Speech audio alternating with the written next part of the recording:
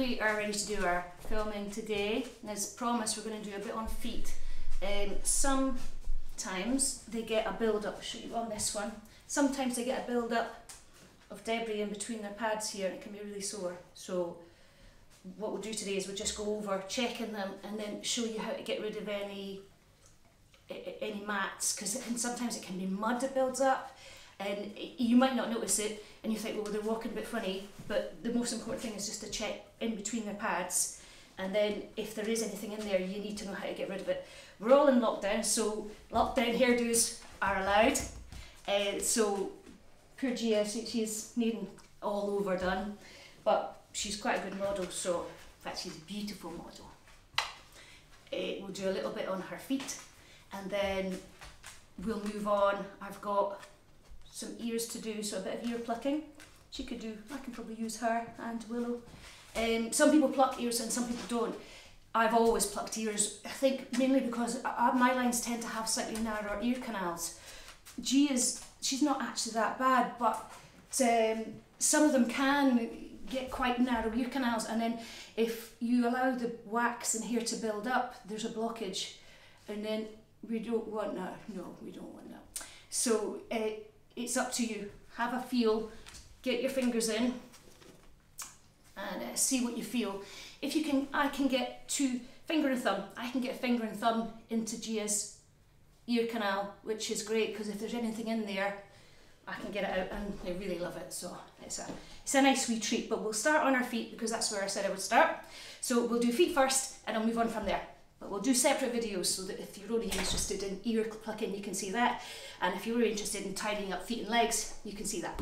So we'll start with feet. So if you want to come a bit closer, Ryan, we'll I think her back feet. You see, what is that? We'll start on this one, okay? So just pull back that top coat of hair, and what you see, if you see in between these pads, she's got little mats which don't cause a massive problem, but they can do if they get big. So all I'm going to do is just whip them off, just as simple as that. And then let's make sure I've got it close as I can. It's important that you do not touch that bit of skin, because that would be incredibly sore for them. I know, but I didn't touch it, did I? So all we're going to do, that's your mat there. Look, you can have that. They do quite like to see what you've pulled out of them. So I think we've got another one here. So even, if you can see what I'm doing here, I'm putting my finger in there. It shouldn't bother them too much. What it does is just pushes that mat up. Gia, smells like you don't need to see that. So yes, it shouldn't bother them too much. You don't have to take the whole mat off to start with. Just take a bit off and it lets you see what's underneath. There, see this there, you can have it. Don't eat it though. So I can go a bit closer with this quite confidently. It's a little bit. Take it out again. And when you get closer down and you're a bit nervous about going too close to the skin, you can just tease it away with your fingers. Like, get your nose out of the way. And then if you can loosen it up enough, you might just be able to pull it out. She's a good girl though. Yes, just take a wee bit closer. Just a wee bit closer every time. It's okay. Right. And the same with the underneath in here. These are the bits that are really important that you clear. She's really good. Well, he's not got anything bad in there. But if you were to do that, all you're going to do is reverse the process. I'm trying to come around a wee bit. What are you looking at? It's okay. Yeah, it's okay. Might be better with this foot actually. Right here, there we go. So in here, this is where you might get little mats, build up of mud, that kind of stuff. Depends where you exercise them. But again, I've got my fingers pushed through the other side. She's not got any mats, so it's difficult to show you what we've got not got, but it gives you an idea. If you put your finger in the other side, you push through, then you'll be able to see what's in here. It doesn't all have to be done in one day. Make sure they're calm. Theo's not barking. Theo, be quiet. There you go. Hi, Mabel. And then if we want to give it a wee trim, nice sharp scissors. Don't have to do it quickly. Wait till they're sleeping and give them a nice wee tidy up. Snowballs. A lot of people have spoken about the snowballs. So if you get rid of this bit here,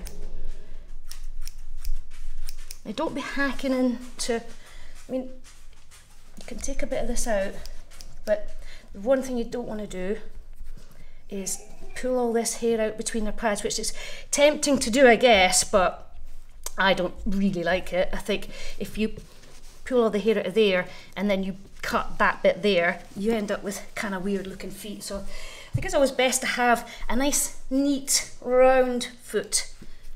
And just take away wee bits that are sticking out. Wait, settle down. And here, Gia, pack it in. There we go. Just trim all that up. If you hold the paw like that, it keeps it nice and stable. It shouldn't annoy her too much. And then all we're doing is we're just going to go around and take all these, wait, Gia, take all these bits out. He was like, I would have been so much better at this, Mum. You should have me up there. We'll have you up in a minute, Mabel. I think your feet are needing, yes, her feet are needing a wee trim as well. So just excess, but you really don't want to just pull all that and cut it, because there is tension there, but just keep it short, that's all. Short, neat and round is what I would suggest. Thinner scissors for this bit.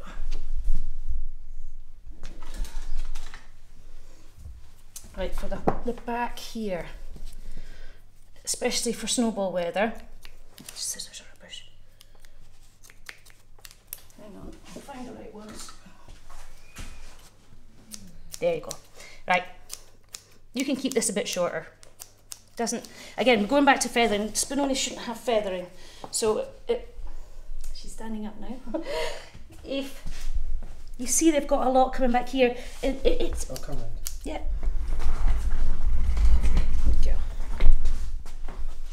So yeah, if you see they've got quite a lot of length here, with thinner scissors, not straight scissors, I don't want big straight lines, you can just take some of the weight off that.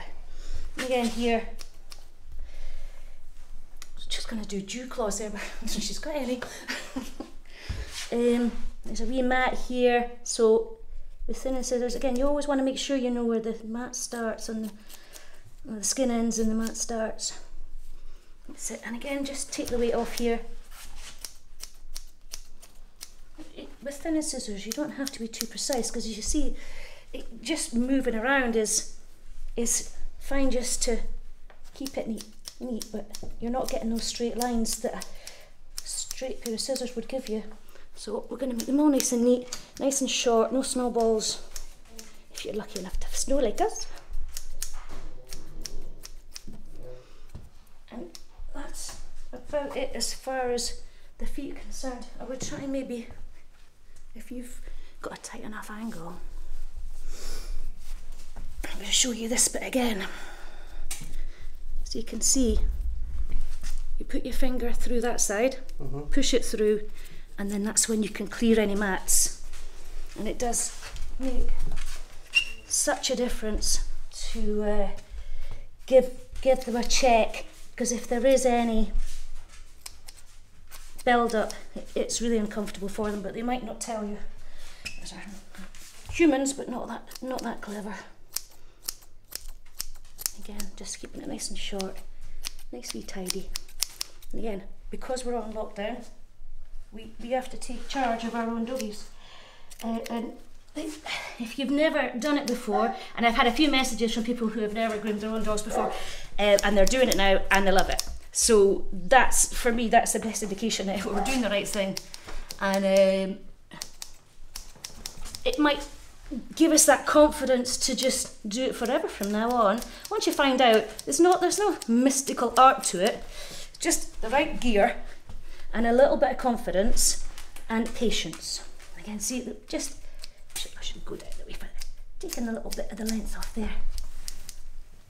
That's it. So that's that. And then again with the feet, sure they're all nice and down. And we're just gonna tidy them up. Gia, I know you're just putting up on the table. Come here. Come here. Good girl. Dig in with the feet. And use straight scissors down here. Just give them a wee tidy up. And we've checked the pads. The pads are all fine. Here's little Willow. She says, isn't my shot yet? Right, that's about that. We'll move on from there. I'm going to do tail. Yeah, we'll do tail next. So that's it for the feet. If you've got any more questions, you want me to cover anything else, just give us a shout and I can go back over it, because Gia's not been the best model ever, because she's a bit like, she's staring at guinea pigs, to be honest. So she's quite interested in getting over them to watch them for a while. But I'm going to do her tail. So if we cut here and then we'll move on.